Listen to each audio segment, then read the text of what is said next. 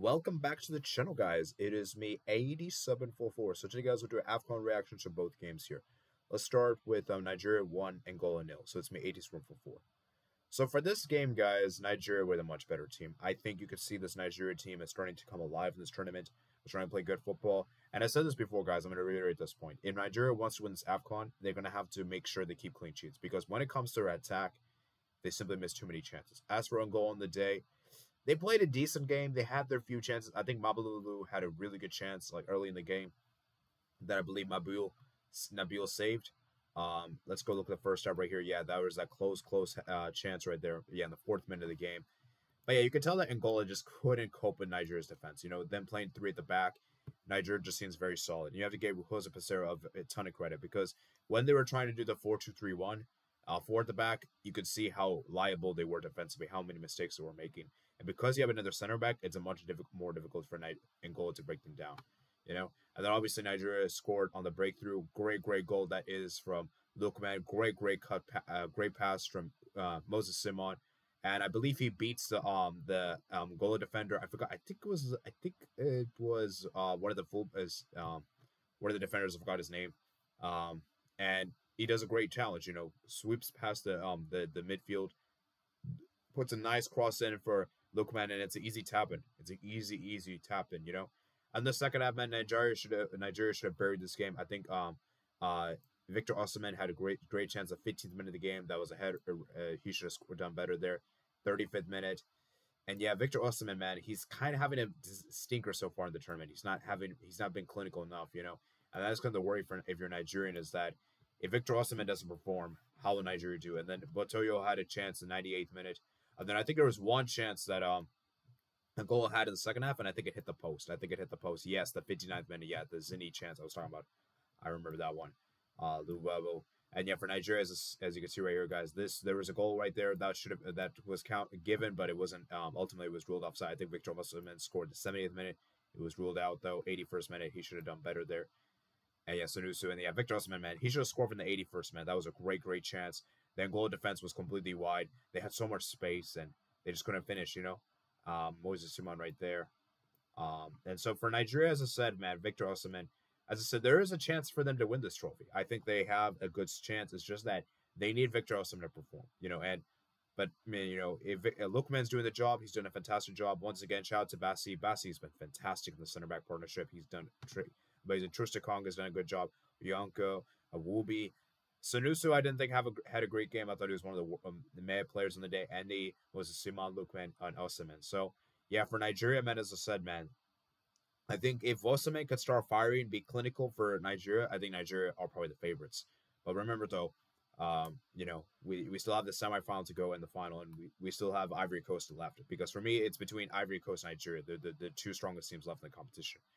As for Angola, as I said, they just couldn't get on. They just couldn't. It just wasn't their day. I think Angola really struggled to break down this Nigerian defense, and you could see how tough and resolute it was. And you know, as for Angola, we know this is a team that doesn't concede a lot of goals. They're pretty defensively solid. They don't concede a lot, and so it was always going to be a uphill task for them to, you know, obviously score a goal against this Nigerian defense. And so, yeah, Nigeria, man, they win 1-0. They're through to the semifinals, and of course, we'll be playing the winner of, I believe it's Cape Verde or South Africa. We'll find out. We'll find that out tomorrow. Moving on to the other game we got here, it is DR Congo 3, Guinea 1. DR Congo, man. I underestimated this team significantly. I said this is a team that wouldn't do so well in the tournament.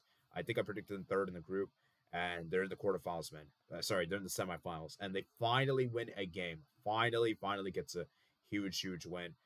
Guinea for me on the day were pretty disappointed. I was really disappointed in Guinea. Now, I'm glad to see that Naby Keita did start this game. You could see that he did switch to a new formation 4-4-2. But you could tell that Guinea just were really underwhelming on the day. They got a very soft penalty, and Baba gave away a penalty. For me, that shouldn't have been a penalty. I don't really agree with the decision. Anyways, Bayo steps up and scores in the 20th minute of the game to make it 1-0. Then, Mbemba, a few minutes later, after giving away the penalty, makes up for it, was scoring a wonderful goal from the corner. And he scores a fantastic goal. Then in the second half, a penalty was given, I believe, I forgot who won the penalty. I think it was given away by Genevieve. And let me see if I can find here in the ticker. If I could see right here. Key events. Let me just check. Who won the penalty? Yeah, and then Wisa steps up and he converts the penalty. Then the third goal was scored by Masako. Great goal from the set piece there. The Guinea goalkeeper Kon should have done better there. He was completely out of his net, and he should have done better and sweeps it in. Yeah, for Guinea, as I said, man, they just didn't create enough. They did have some decent chances in the second half. They did force someone. I think Guirassy had a chance in the 89th minute, if I remember correctly. But you can tell this attack is just not good enough. This Guinea team, they play well as a unit, but their attack is what worries me a lot. And yeah, for DR Congo, man, they deserve the win. Yeah, you can see right there, nice free kick there, goal, they're right there. We said right there at the minutes, and yeah, DR Congo was just a better team, man. They were just a better team. Fully deserved this win. And for Guinea, as I said, they were just underwhelming, man. They were very underwhelming. Once again, man, Guirassy doesn't start. I don't really know why Guirassy doesn't start. I feel like Guirassy and Bayo should be the partnership up front. Obviously, I know Guirassy wasn't really fit, but you gotta give him a go, man. Like, he only played like a good substantial amount against Senegal, and that was a game in which Senegal were basically, like that's the only game he really played in that had a good chunk, and it's just a really unfortunate because I thought Guirassy would explode in this tournament. I thought he would have a fantastic tournament for Guinea, but it just shows that how club form and international form is very different. Just because you perform well for your club doesn't mean you're going to perform well for your country. So, very disappointing for Guinea, but hey, they made the quarterfinals. I think that's a pretty good achievement for them.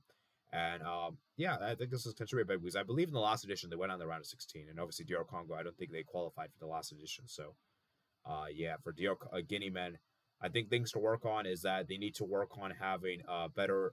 They got to work on being more clinical in front of goal, and they got to make use of possession because yeah, they had 62% possession, but they didn't really do much with the possession, And as for DR Congo, very dominant win, very good win, but I just need to see Bakambu benched. Bakambu for me is simply a liability. I don't know what Sebastian Deserbi is going to do. Why does he keep starting him? Bonza should start, and we could see that Bakambu is just a liability. Bakambu is a liability. So if DR Congo really wants to win this tournament, I don't think Bakambu could start.